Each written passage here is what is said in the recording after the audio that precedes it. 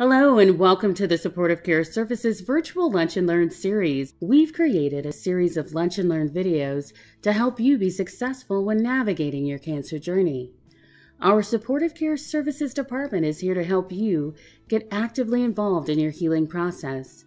For more information about the Supportive Care Services department, please email socialwork@ironwoodcrc.com. Hello, welcome everyone. I am Dr. Heidi Rula. I am the Integrative Oncologist here at Ironwood and the Medical Director of Supportive Care Services. Today we are doing our Lunch and Learn series on lifestyle prescription for bone health in the cancer survivor. Now, bone health is certainly a topic that I work with so many of our patients on. You know, cancer patients are at high risk for osteoporosis and issues with kind of bone loss. And so many ask about what they can do to be able to have an impact on improving their bone health after they complete cancer treatment. So really that's what this focus of today's topic is going to be about, some of these lifestyle interventions an individual can take above and beyond any kind of pharmaceutical approaches to bone health that are being offered. So let's get started on our talk.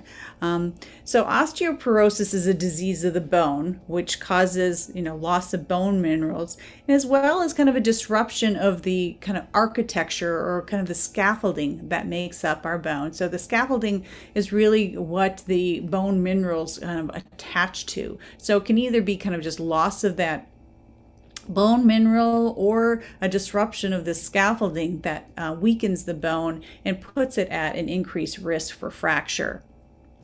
In more advanced stages of this bone loss or osteoporosis, even just a simple fall from a standing position or even a hard cough or sneeze could lead to a fracture. Certainly, in my mother's case, she had some advanced osteoporosis and she had some pneumonia. She was coughing a lot, and one day that hard cough led to some severe back pain that ended up being diagnosed as a compression fracture of her spine, which was a result of her kind of very weakened kind of bone architecture and bone mineralization. So again, it can have a very significant impact on health. Some of the areas that are most at risk for experiencing fracture are going to be hips, spine, and your wrist. Other areas or other parts of your body can be at risk for these fractures, but these are probably the fractures that are most common in somebody with osteoporosis. When we think about bone, a lot of times people think of bone as being static, that, it just doesn't change with time, but that's really not the case. Your bone is something that is constantly being remodeled, and that's due to kind of these two different cells. You have osteoclasts, which are cells that are breaking down the bone. We need these because our bone actually serves as a source for calcium for our bloodstream, so that calcium can be delivered to all of our cells as it needs it for its bodily function. And then we have osteoblasts, which is building up kind of bone. And so these two cells should be kind of working in balance to kind of maintain kind of a stable kind of bone density. But when kind of the breakdown, starts to kind of outpace the building, that's where we see loss of bone mineralization. And so again, as we age, we start to see that. And, we have a picture here kind of our hip bone. On the left, you can see a healthy bone. And you can kind of see kind of this webbing kind of type structure of the bone, which is kind of that scaffolding. The white is the mineralization. So that's where kind of all our calcium and mineral is being kind of attached to that structure. And it looks like it has, a pretty kind of homogeneous kind of architecture to it. You can see the bone, the hip bone on the right. We have all these, almost seems like a moth is kind of, eaten out some of the center, right? So you have loss of kind of that architecture. So that nice webbing, doesn't have kind of that nice pattern to it, and there's a lot of loss of kind of that white mineralization to the bone. So this osteoporotic bone on the right, you can see how it could be much more at risk for a fracture from any type of trauma than this healthy bone on the left. And so osteoporosis is truly kind of a public health concern. We have over 10 million Americans who have been diagnosed with osteoporosis, and 34 million Americans who have been diagnosed with kind of that precursor to osteoporosis, something we call osteopenia. So that's, loss of kind of normal amount of bone density, but not to the degree yet of osteoporosis. After the age of 50, 1 in 2 women will experience a fracture related to osteoporosis, and 1 out of 4 men after the age of 50 will experience a fracture. So this is really a major health concern that affects so many adults as they go, into aging. So osteoporosis is not just a concern because obviously fractures are painful, but above and beyond just the kind of the pain associated with the kind of acute fracture, we know that these fractures can lead to chronic disability and even increase an individual's risk of dying. Hip fractures really are the most fatal. So we see that, the risk of death within the first year is quite high, and it remains elevated for 10 years after a person experiences that fracture. Spinal fractures are also something that increases the risk of somebody dying from the consequence of that fracture, and that risk can be elevated for about 5 years. But really, in spinal fractures, the thing we think about most is just really kind of that chronic disability, that chronic pain. When somebody experiences a spinal fracture, that's where we see kind of some of that loss of height, as well as you start to see kind of more of like a curving of the spine, right? When people kind of have that humped over effect, when you see some collapse of some of these of your spinal column, that changes kind of that normal architecture of your spinal column, and so you now start to see maybe a bending, a curve to that, and usually kind of a forward type of bend, related to these fractures. Again, so this is something that can have some very long-term health consequence, and it really can decrease somebody's quality of life with aging. So bone mass is something that we are really kind of working on, in kind of our youth. 90% of our bone mass is achieved, in women by the time they're 18, and in men by the time they're 20. And it's really kind of that first 30 years of life where we're really working on kind of achieving, peak bone mass, because it's really kind of where you are with that peak bone mass. That if you start out with a really good bone mass, if you lose a little over time, you still can kind of maintain, normal bone density with aging. But if you already start out with a decreased, bone density, kind of in your young years, your chance that you're going to end up with osteoporosis kind of earlier on, in your life, is quite significant. So you're really focusing on kind of, a healthy body, healthy lifestyle in those first 30 years of life is probably going to have the biggest impact on your lifetime bone mineral content. We know that after the age of 30, women are going to lose about 0.3 to 0.5% of their bone density, over that year. So in about a decade, losing about 3 to 5% of bone mass, with each decade of life that they go through. Hormones are really a big driver of bone mass. For women, it's really estrogen that plays, that big role. So we see that, once estrogen is dropped, our levels to decline, that is really when, we see a sudden kind of drop in bone mineralization. So after a woman goes into menopause, about 20% of her bone mass will be lost over a 5 to 7 year time frame.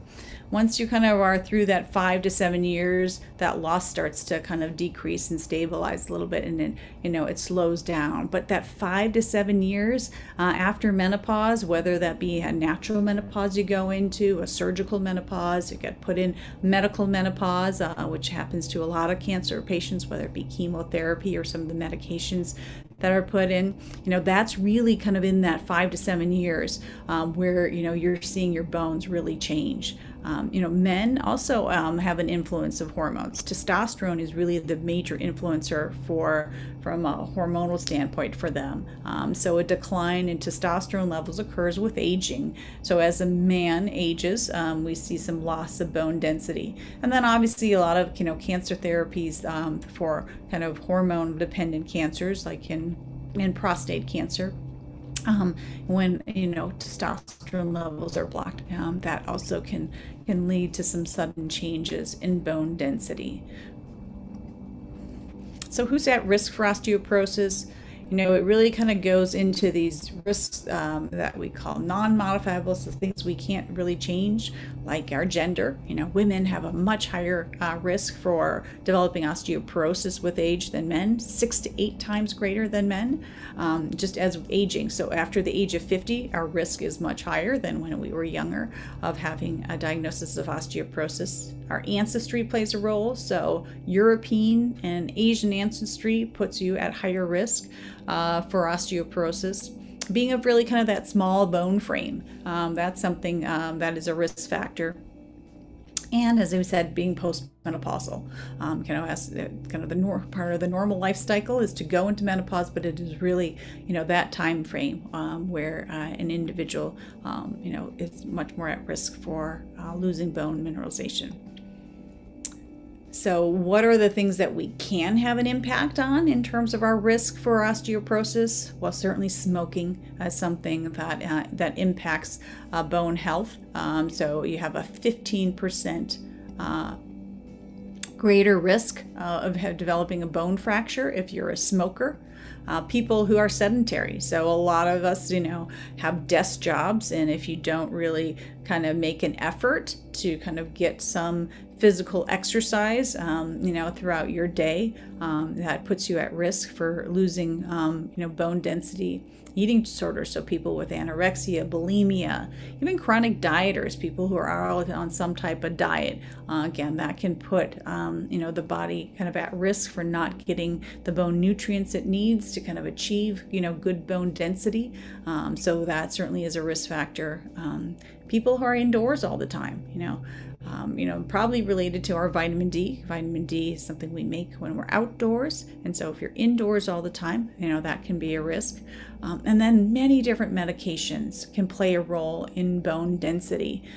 For, our cancer patients, any of these kind of hormone kind of type blockers, like for men, Lupron, for women, these aromatase inhibitors like anastrozole and letrozole, diuretics, so these water pills, thyroid hormone use, seizure medications, and one that's very common are these acid blockers or proton pump inhibitors. So the miprazoles or Prilosec and Prevacid, and those type of medications are associated with higher risk of fracture. And also they're associated with lower magnesium levels, so maybe it has something to do with magnesium absorption, but these medications put an individual at risk for osteoporosis. Also different chronic diseases, kidney, liver disease, diabetes, some of these digestive diseases like celiac disease and Crohn's disease, put an individual at increased risk for osteoporosis. So when we think about, cancer treatments, what are the things that are going on that kind of affect bone health? Well, we talked about these aromatase inhibitors, which are very commonly prescribed for breast cancer survivors in the first 5 to 10 years after treatment or diagnosis. These medications are associated with an accelerated kind of bone loss. For men, androgen deprivation therapies like we use for prostate cancer, put a man at risk for osteoporosis. And chemotherapy. Many cancer patients have undergone chemotherapy. A lot of times these chemotherapies will put a woman into menopause. In that early menopause, how we talked about, those hormones are, play a role in kind of bone density. So especially when women experiences kind of an early menopause, that can really put her at risk for kind of long-term kind of bone loss. The use of steroids are very common in a lot of different cancer regimens and chemotherapy regimens. Steroids are definitely associated with bone loss. A lot of times, especially for things like breast cancer and other gynecological cancers, and women might have her ovaries removed, or again be put into a menopause with different medications that would put her at risk. And stem cell transplant patients are at risk for bone loss. So, if you've undergone one of these type of cancer treatments, you're going to be in that high risk category. And so really kind of focusing on bone health is very important, kind of moving forward for healthy aging. So how do we diagnose this condition of osteoporosis? Well, really the gold standard is something we call the DEXA scan. Dual energy X-ray absorptiometry is the full name, but DEXA is probably, the term that's going to be thrown around when they talk to you about these scans. The image here is, what that scan looks like. It's a very, it's a simple scanner bed with kind of an arm over that's kind of measuring bone density. Nothing touches you. You're not in an enclosed tube, so it's not a painful test in any way. It's a very simple test to have done. So when we look at that, we generally kind of use the T-score, which is one of the results that we achieve from this bone density test to tell us kind of the state of your bone mineralization. Now remember, this test measures bone mineralization. We talked a little bit about the architecture, right? That scaffolding of the bone. It really doesn't assess kind of the health of that scaffolding, but it does tell us how much mineral is applied to that scaffolding. So we look at generally three main areas. This DEXA will tell us, the density of your hip bone, and as well as kind of the little bridge between the ball and the shaft of the hip, what we call the femoral neck. So you generally get a total hip score, you'll get a femoral neck score, you'll get a spine score, and you'll get usually a wrist score. Not always, wrist or forearm score, but when we look at that, we're going to look at those T-scores, right? And so those T-scores, really the way you interpret that is a score of a minus 1.0 or higher is normal. Anything between a minus 1.1 and a minus 2.4, falls into that kind of early bone loss. So you're starting to no longer have normal bone minerals, but it's not yet to the degree of osteoporosis. And then we make that diagnosis of osteoporosis with a score of minus 2.5 or lower. So that is when a diagnosis is made, if you have that score of minus 2.5. Now remember, this T-score is kind of comparing you to kind of a 25 to 35-year-old, of your same sex. So that's why some of these negative numbers, again, especially as we age, we're going to have a lower bone density than a 25 or 30-year-old when we're 50. But the T-score is the general interpretation for this test. So when do we screen? Generally it's recommended for women after the age of 65. Men, there's really kind of not a standard recommendation. Some institutions are recommending men to be screened over 70, but that's not a universal recommendation. And then, really it's, if you're at high risk, you really can be measured anytime, especially for, breast cancer patients who are going on these medications called aromatase inhibitors. We usually are going to have a bone density baseline test, before you get started on them, or just, as soon as you get started on them. And then usually a follow-up is going to be done, in 1 to 2 years after kind of going on those medications.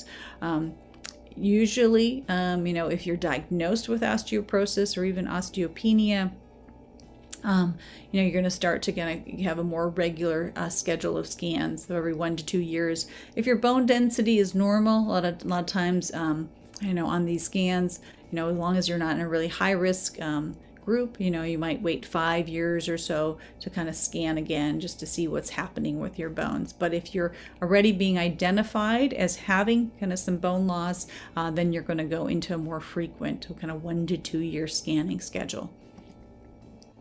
So what are the symptoms? A lot of patients say, my hip's been hurting. Is that osteoporosis? Really, osteoporosis is what we can consider to be a silent disease. Early stages of osteoporosis have absolutely no symptoms. It's not until that bone loss becomes much more advanced do you start to experience any kind of symptoms. So we talked about loss of height, as you age. So that's a sign that maybe some of your your vertebra, these spinal columns are starting to collapse a little bit. We talk about kind of a stooping of your back, where you kind of get a little hunched over. That can again be part of the collapse of some of these vertebrae in your back, or just back pain. Sometimes it can just be a small collapse of these vertebrae that can lead to some discomfort. A lot of times those collapse can occur, and sometimes patients are unaware that that's occurring, and they're starting to see kind of a forward a stoop to their spine. So if somebody has osteoporosis, what is the approach? So generally, we're going to look at lifestyle and medications. Those are kind of the two categories of how you help someone. Today's talk, we're really, focusing on lifestyle. So healthy diet, exercise, and then really looking at, trying to prevent falls. So if someone, has advanced osteoporosis, making sure the home is safe, having grab bars, in the shower, making sure you don't have any rugs that, kind of trip and fall. So just, again, making sure you have a safe environment, that way. But we're really going to kind of talk mainly about kind of nutrition, and exercise is kind of some of our ways to kind of address osteoporosis from a lifestyle intervention. So when we talk about exercise, it's really the earlier you start exercising in your life, the greater impact it's going to have. We talked about how, how you kind of work on obtaining kind of peak bone density. So an active child, an active early adult is going to work on kind of building that peak bone density that will then kind of be that starting point for kind of loss to occur. So the earlier you exercise, the greater impact that exercise is going to have on your bones. The type of exercise that really kind of helps with kind of improving bone density and kind of stabilizing bone loss is going to be weight-bearing type exercise. So if somebody is healthy and just in the very early stages of bone loss, they might look at high impact exercises as having, the biggest impact on bone density. So dancing, hiking, jogging, jump rope, stair climbing, playing tennis, again, somebody who doesn't have any significant bone loss can really kind of participate in some of these more high impact exercises that can have a good result for bone mineralization. If you already have some significant osteoporosis, really kind of focusing more on low impact exercises, so working on an elliptical, doing a stair step, or fast walking either outside or on a treadmill can be good ways to influence a kind of bone density, putting some of that stressors on the bone to tell your bone to kind of lay down, stronger kind of bone mineral to keep that bone being able to withstand any of the forces that your regular activities are providing. And then strength training. So weights, that can be free weights, working on, machines in the gym, elastic bands, and that can even just be using your own body's resistance, so again, doing things like a plank, doing things like squats, all of those things, can be helpful on influencing bone mineralization. And how often? The good news is that you don't have to do much, 3 times a week for 12 to 20 minutes. That's really not, a big effort in terms of kind of weekly time that you spend on this, but it is important because it can have an impact throughout any point in your life on helping with bone density. The other thing that sometimes people could consider is using a weighted vest. Probably, again, if you have advanced osteoporosis, I wouldn't recommend this, but again, some earlier stages of osteoporosis, there have been some studies showing that if you wear one of these vests, that you can see a stabilization of bone density, increased strength. So we see a number of health markers improve with wearing these weighted vests. How this works is generally you're going to put about 4 to 10% of your body weight kind of in this vest. So if you're a 150-pound individual, you're going to either do somewhere between 6 to 15 pounds in this vest. The vest weighs about a pound itself, and there's different weights that you can add as you build up, with higher and higher weights. And so usually, we're going to, start out with maybe up to 3 pounds and kind of, do that for a few weeks, make sure you're comfortable, make sure it's not causing any discomfort, and then gradually kind of add a pound or two, getting up, to the maximum of that 10%. I really don't want you to go above and beyond that. And it shows that you need to do it for at least an hour, 3 times a week to really get the benefit of wearing this vest. So anyway, that's something for some individuals to consider, is wearing this vest while they're out doing their exercises or just some of their daily activities. So kind of focusing then on nutrition, calcium and vitamin D are generally the ones that most people think of when they think of what they need to do for their bones. But there's really some growing evidence that there's other micronutrients that play an influence in bone density. And so I want to talk about those as well as calcium.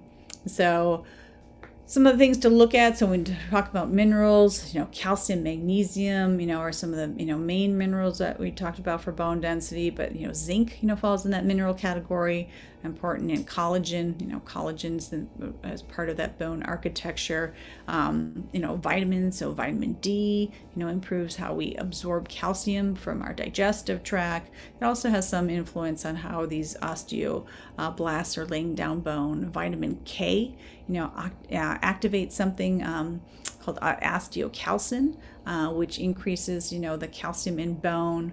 And then B6 and C are important again in collagen production. Again, there's lots of different, micronutrients that are involved. And then protein, protein is a macronutrient. But what we find is a lot of individuals as they age, they start to really decrease the protein intake in their diet, and that has been associated with loss of bone density and higher rates of fracture. So really making sure to get adequate protein to make sure that you don't kind of put yourself at risk for this bone loss. So when we look at kind of whole food systems, it's really the Mediterranean diet that has probably got the best data for bone health. People who follow this Mediterranean diet, experience a 22% reduction in fracture risk compared to those who kind of had more of a standard diet. So Mediterranean diet is, remember, it's really kind of more whole food. So eating, a lot of, fruits and vegetables, fatty fish, limited kind of red meat, limited saturated, animal fats, and more nuts, seeds, olive oil, and that type of stuff. So that diet seemed to be kind of the preferred approach in terms of a dietary pattern. And we talked about how protein, also has to be part of this. We want to look at somewhere between 0.8 to 1.5 grams of protein per kilogram of body weight. So again, if for that 150-pound individual, that person weighs 68 kilograms. For that 68, if we're going to get 0.8 grams of protein, per their 68 kilograms of body weight, we're going to kind of try to focus somewhere on getting at least 54 grams of protein daily, so up to, almost double that, would be kind of that window that we'd like to see for protein intake. There are really some standout foods or superfoods for bone health. I would say, dark leafy greens, can be a great food for bone health. They have great sorts of calcium and also this vitamin K that we talked about. So like bok choy, Chinese kale, collard greens. We look at sweet potatoes. So sweet potatoes have a lot of this magnesium as their minerals in there, and also potassium. Potassium, plays a role in kind of fighting against some of the acidity of our foods, and decreases kind of loss of calcium, in our urine. I think when some of the dried fruits really are also things to look at. So figs and prunes. There was one study on prunes where people ate 5 prunes a day.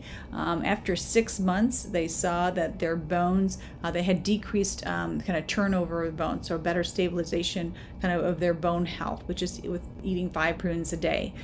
So that's figs. Also are another kind of dried fruit that are kind of high sources of calcium. They provide a nice plant-based source of calcium for individuals.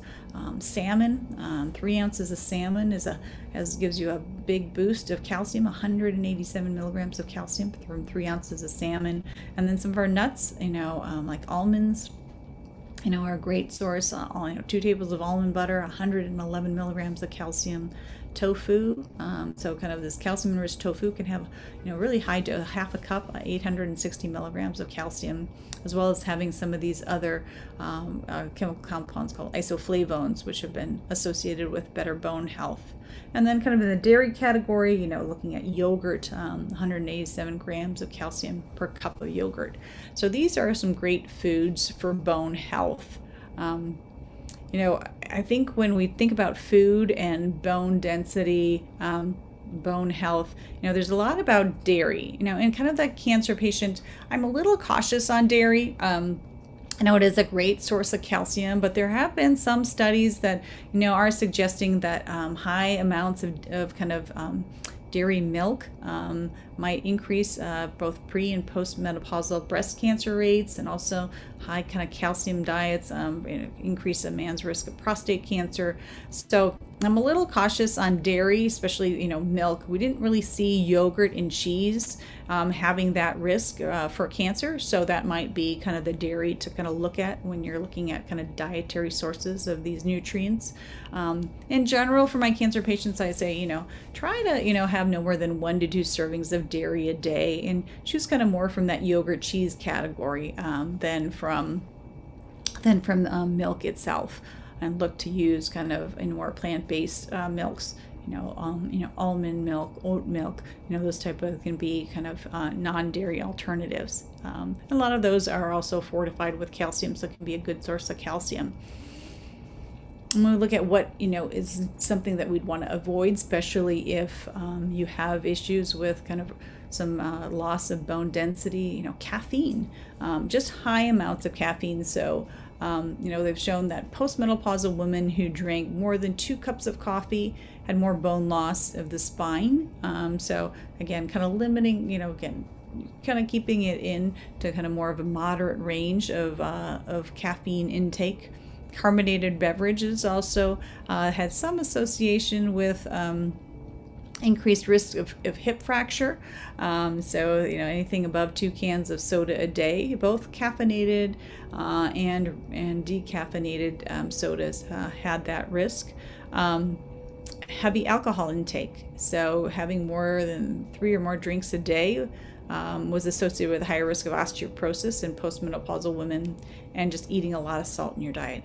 High salt diets aren't healthy for us for a number of reasons, but they also increase our loss of calcium in our urine. So what are the supplements to look at, for bone health? Sometimes we may think about getting calcium, vitamin D, vitamin K, magnesium, collagen, and these isoflavones might be things to think about if you have already some significant bone loss. Looking at healthy diet is always being kind of the first step in kind of addressing health, but sometimes looking at supplementing with some of these dietary supplements. So calcium is obviously the one that is recommended most. Sometimes there's some confusion about how much, what type. As I said, there's lots of different dietary sources, of calcium. When we say how much, general, the recommendation is 1,000 to 1,500 milligrams daily in both food and supplements. So remember that's an important piece, that your intake should include food and supplements. And you could do kind of a quick survey of how much calcium you're getting in your diet just from again, going on, in just Googling, your diet. You can say, how much calcium in each kind of food you ate. That can be a way to kind of just do, a quick measure of how much you think you're getting. in your day. In general, most people, get at least 800 milligrams of calcium just from food alone. So if the recommendation is 1,000 to 1,500 milligrams of calcium a day, then you would want to look in the supplementation rate as somewhere between 200 to 700 milligrams of calcium. Calcium is one of those things where we think more isn't better. There's recommendations that you should really not go over a total of 2,000 milligrams of calcium a day. Again, food plus supplements is when I'm talking these type of numbers.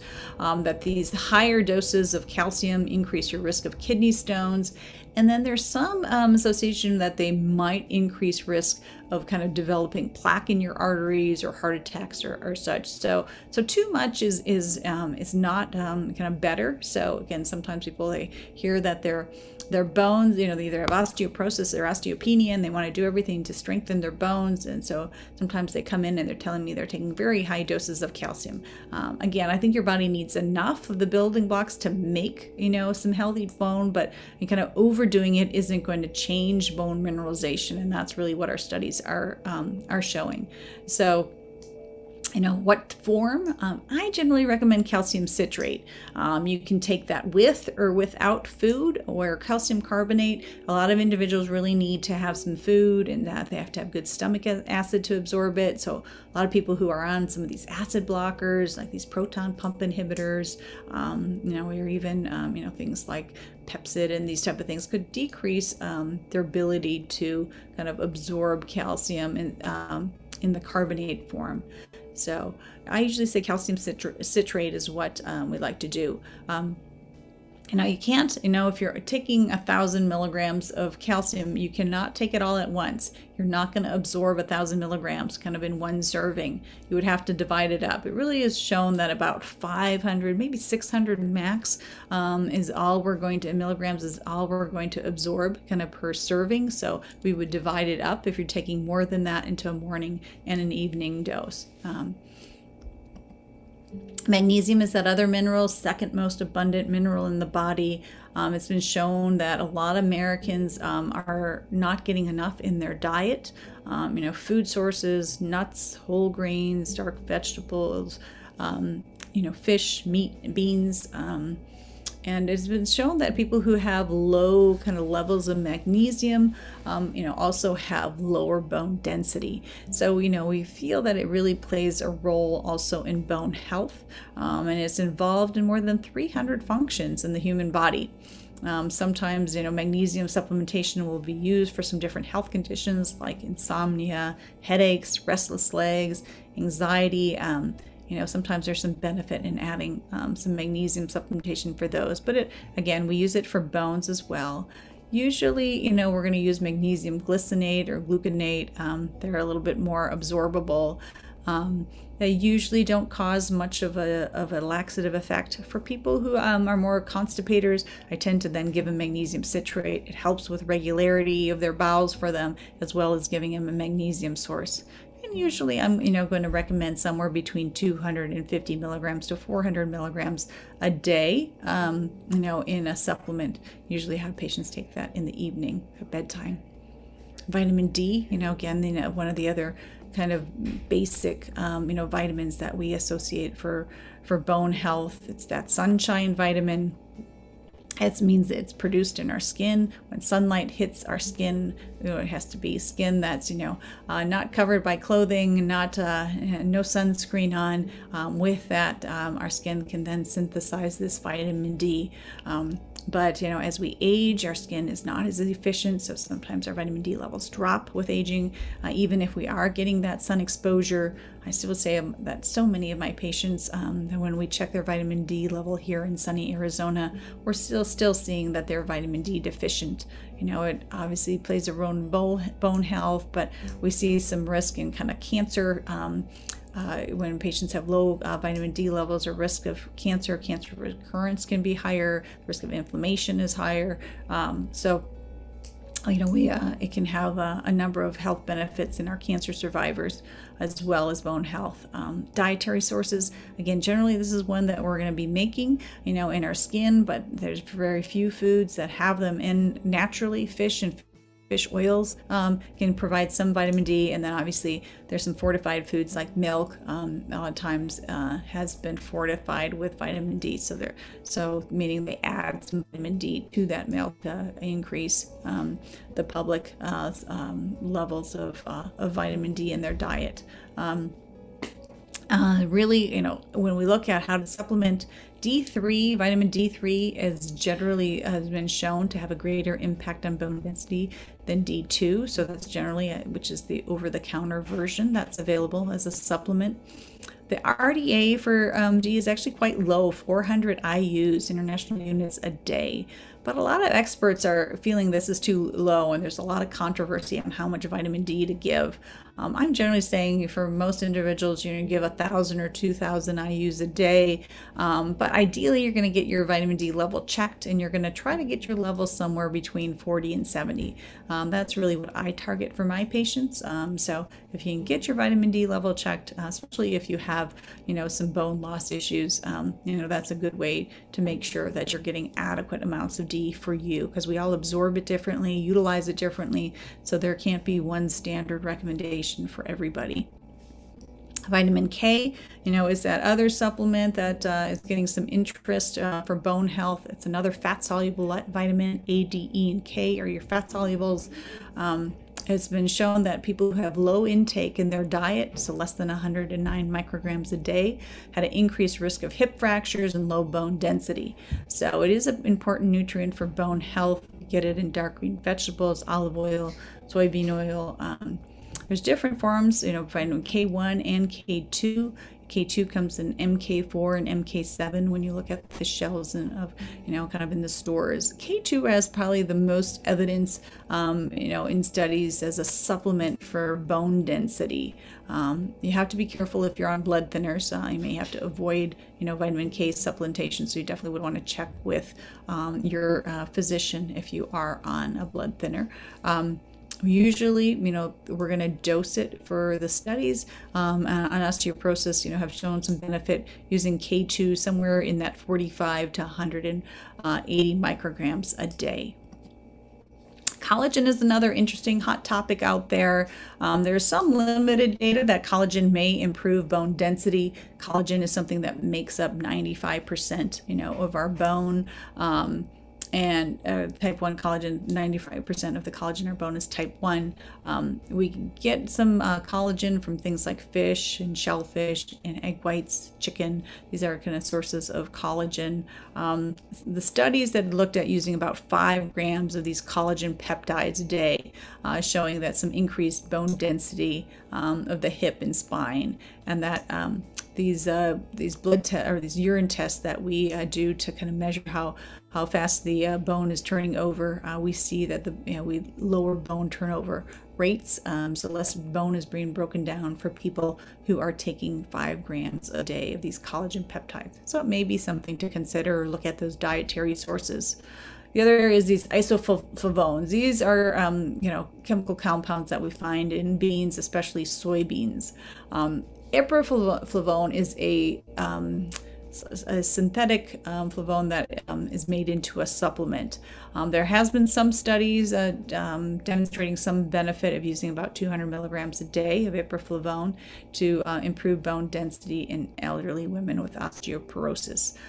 These women had to have adequate calcium intake to really demonstrate, the full benefit of taking this supplement, which is the same thing with, a lot of these things like vitamin D, vitamin K. You have to have a good amount of mineral in order to be able to direct, your bone to lay down, bone minerals. So you got to get enough in your diet to be able to have that function work properly.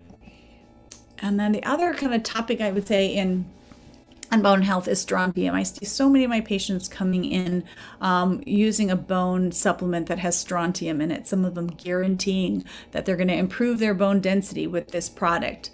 Well, strontium, has a lot of concerns. It is the heavy metal, just like lead and mercury are heavy metals. Heavy metals get deposited in bone. Heavy metals make your bones light up.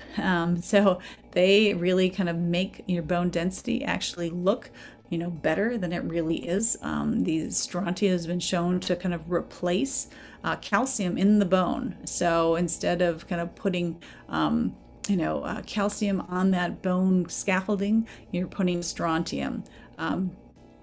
It had been looked at a lot in Europe as a treatment for osteoporosis, and a form that was available over in Europe, strontium ranelate, had shown some benefit.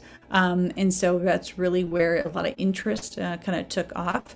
Here in the U.S., that is not available in an available form of strontium. We generally see strontium citrate as the strontium that's used in a lot of these supplements. There really are not any good studies looking at human health using strontium citrate.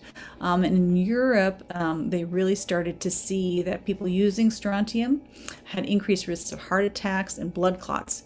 And so they really kind of revoked the recommendation of using it as a treatment. So again, I'm just really not a fan of incorporating strontium. I think that it has some significant health concerns, so I wouldn't recommend a supplement. So again, sometimes people are very excited because their bone density looks better after using a strontium product. But again, I think that when in terms of a healthy bone, I really don't have any good confidence that that's what's happening with that improvement in that bone density score. So just kind of in summary, kind of a prescription for bone health. We really want to, from a lifestyle perspective, we really want to look at, the diet, Mediterranean diet is going to be preferred just for even cancer survivorship and now bone health.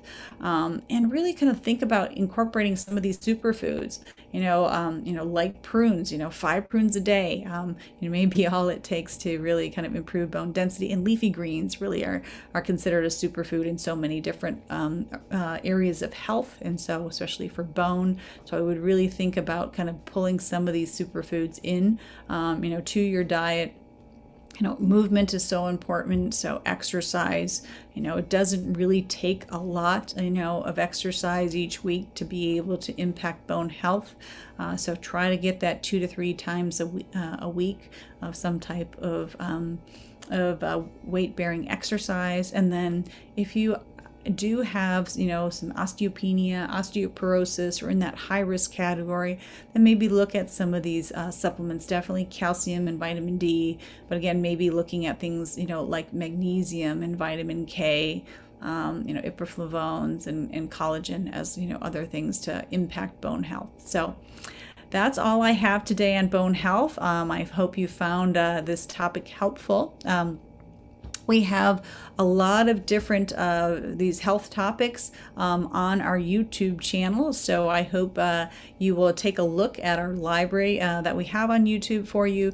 And then again, weekly we offer on Tuesdays our Lunch and Learn series, where we try to provide content for you that hopefully will be useful for you in optimizing your health. So thank you for joining me. Have a great day. Thank you for joining us for our virtual Lunch and Learn series. We hope you enjoyed this session. There will be a replay of this Lunch and Learn on the Ironwood YouTube and social media channels. For more information regarding our supportive care services classes and events, email us at wellness@ironwoodcrc.com. Thank you for spending time with us today.